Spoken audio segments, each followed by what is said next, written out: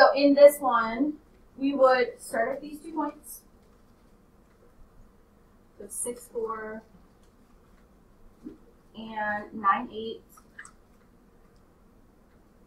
It's going to make a line, and then it wants us to write the equation of that line. So we could find the slope of this. 1, 2, 3. So the slope is, I don't know if this is looking right now. Okay. The slope is 4/3.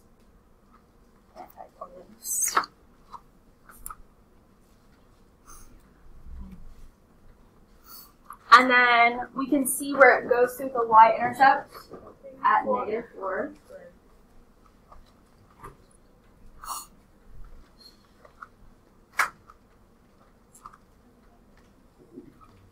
Okay, so if you get a question like that, make sure you're plotting those points, graphing them correctly, zoom in if you need to, and then if it asks you to write the equation, count that slope, find the y-intercept, and then put that into your equation. Another one, go back.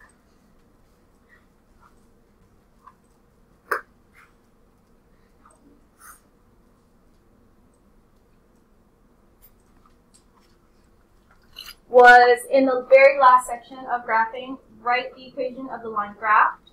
So here it's kind of hard to see, but it's in blue, right on top of the y-axis.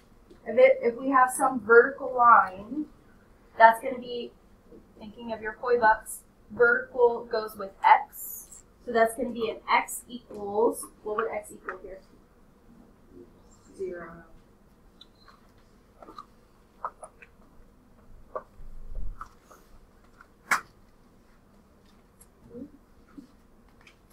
Okay, so keep that in mind as you go to graph those.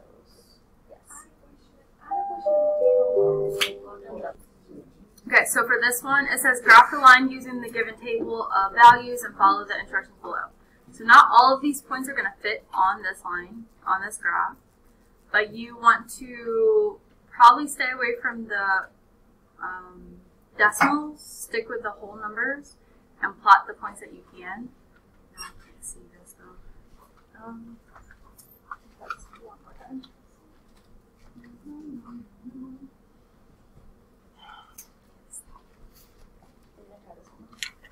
Let's see if that works.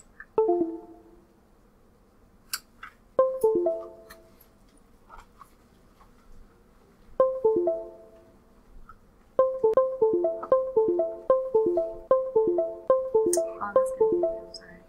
It keeps rolling. It doesn't have a break.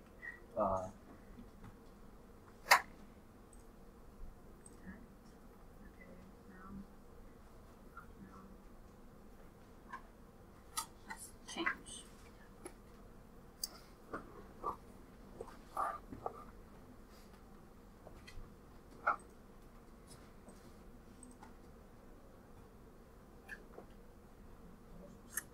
Go on, try to tap that. Just like any? Yeah. Okay.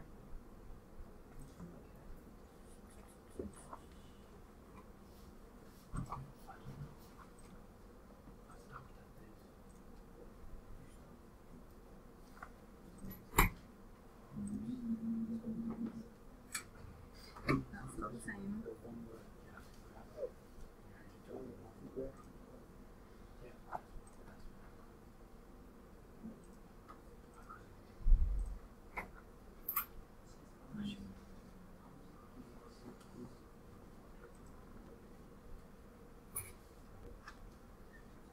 That's not what I wanted, but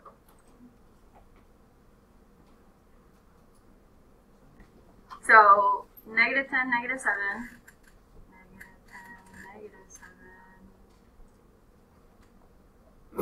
-8, -6. Now you don't have to plot all of these points, but you have to plot at least 2. Yes. Can you choose like randomly? Sure, you could do any of these points. I would say stick with the ones that are whole numbers. The more points you plot, the better you could draw your line, though. But you can choose any random ones. I'm just going to go through the list really quickly. -8, -6.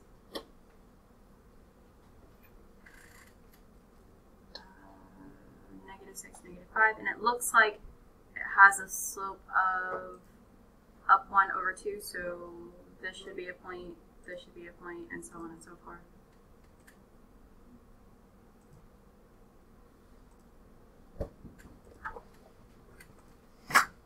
I could check those with the table, 10, 3, 8, 2, so on and so forth. So once you have your points, then hit done plotting points, and it kind of gives you a ruler that you can draw across. Start at the very end. Oh, let's erase that.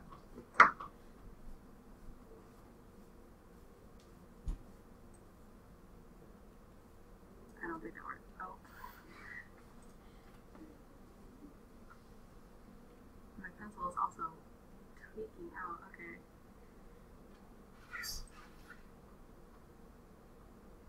Better. Oh. I have done this on my computer. Are there arrows? I can't see it. Yeah. Okay, great. Submit. Yay, okay. So plot as many points as possible, because the more points you have, the easier it will be to draw your line. It will give you some rulers, something like that. Okay. Robert, you were saying, what were you saying? Sorry. So one of the problems is y equals 4 parentheses x plus 5. Okay, I think I know what you're talking about. That one you had to use Desmos for. Let's see.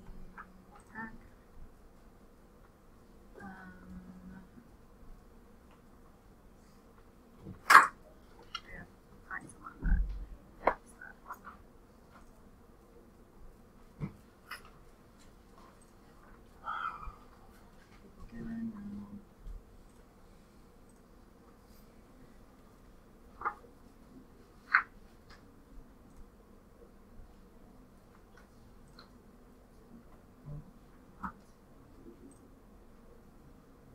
Yeah, sure. Let's do this one.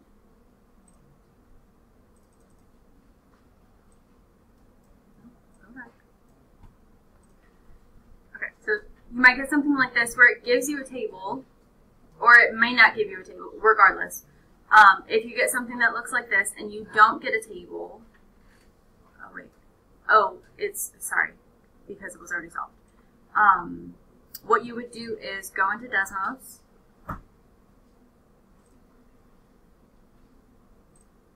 type in that equation, or you might be able to copy it. I'm going to see if I can copy it. Negative.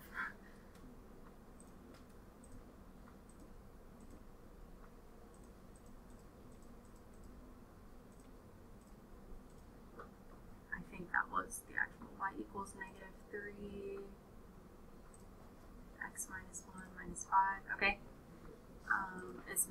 Something's messed up there. There we go. And you can either look at the graph and find points on it, or if you want to actually find specific points, change this. So click the gear wheel, change this to a table. It will start to plot some points for you, and if you want to add in some more, you just type in different x values. If you make it a pattern, it'll just start putting those in. You can also go the other way. Oops. Yes. Do you use business calculator in the test? No. So you could use it to practice on Delta Math and things like that, but not on the test. Yes. But the problem with this thing is that it was 24 and the lines were too small. Right, so you wouldn't have plotted that point. You would have found some points, the ones, I don't know why I just tried that. I know it doesn't work. I would only plot the ones that would fit. So like negative 410 would work. 2, negative 8, 1, negative 5. So only the ones that would fit on your graph. Okay. All right. I'm going to ask for help really quickly so I can get the board fixed.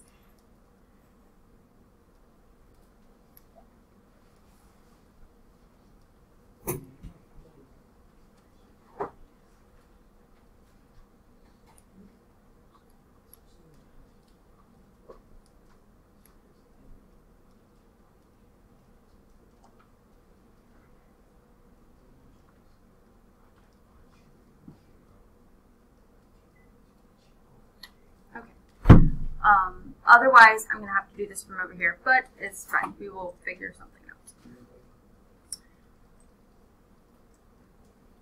All right, warm up. Look at these two and determine how these are alike, how they're different, why are they alike, why are they different, in whatever sense that you find they're alike or different. So take a second, look at that.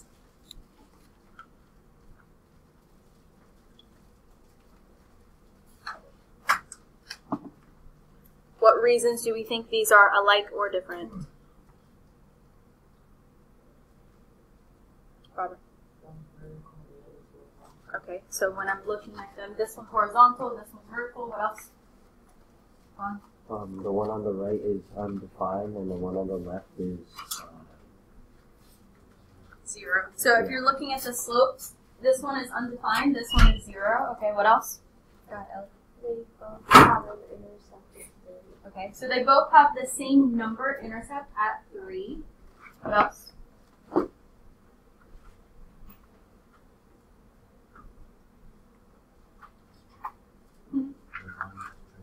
Okay, both of their lines are straight. Even though they're going in different directions, they are both lines and they're both straight lines, yes. Anything else?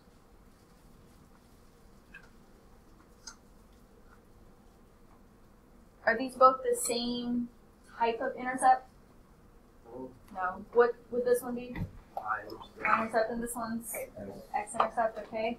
We talked about the number. One of them's not a function. Mm-hmm. That is true, yes. We haven't really talked about that, but this one would not be a function because it has repeating x values. Anything else? That's really it. Some of the other classes said that they both have a positive intercept because they both have that same number intercept. They're both on a graph, all of those things. While I'm waiting to get help, we're going to try this. So everyone should have notes in front of them that look like, that say domain and range.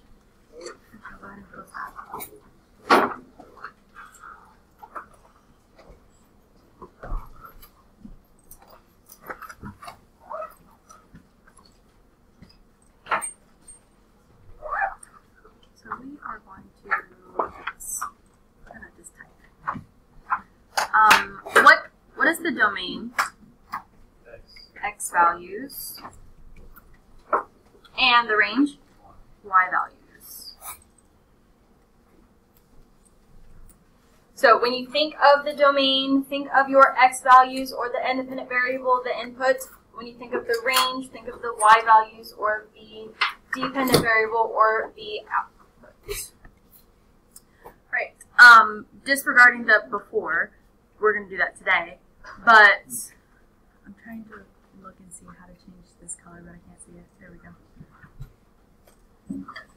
We're going to be talking about two different types of graphs. One, if I could get this where I want it, is a discrete graph.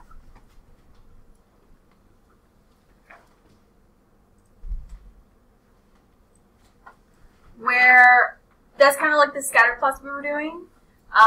The points are randomly on a graph, not connected. We don't want to connect them.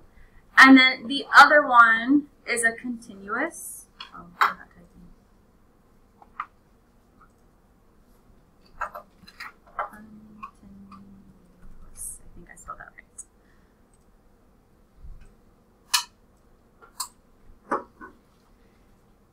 And just some other vocab to go back to. A continuous function may have points when the function crosses or touches the x or y, the x-axis or y-axis.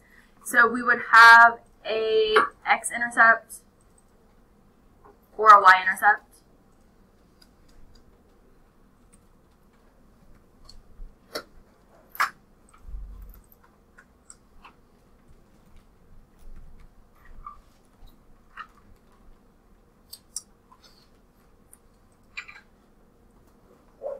And then some other vocab. We talked about this when we were doing intercepts. X-intercept has different names, also known as a 0. or a solution or a root.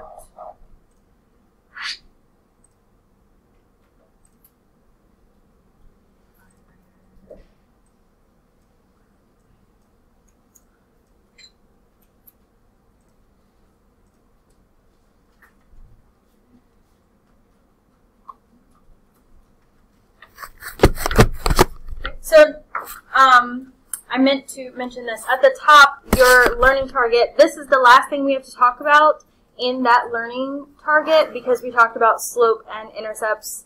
I don't remember what all the things were. Intercepts, zeros, we talked about all that stuff. So we just need domain and range left. So if you see, first off, what type of graph is this? Discrete, because it's random points on a graph. You are going to write this in curly brackets. So I'm going to try my best to attempt this with a computer, but it's not going to be great. That was actually pretty good. So we're going to start this with curly brackets, and for the domain, we're going to look left to right. Probably have this information. So what is the furthest x value? -4. And then the next one after that, -2. And then keep going. -1. 1. And what was that last one? 3. There we go. And then you're going to end it with curly brackets again. My end curly brackets never look great, but that's what it's supposed to be. I'm going to type the next one because that took a while. And then when we do this, we want to write all the numbers but without repeating. So we're going to do the same thing for the range. What is the lowest y value? -4 again. And then -2. I'm sorry, not -2. +2. And there's 1 in between 3 and then 4.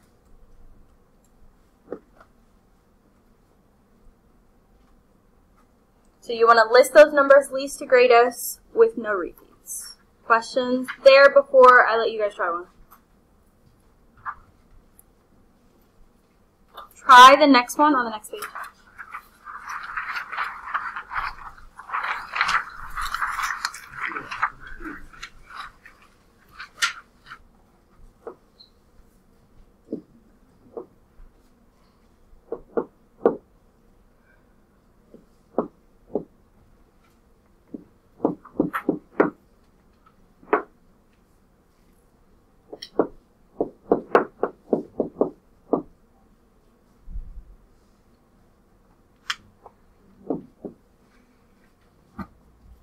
Your domain and range should have looked something like that.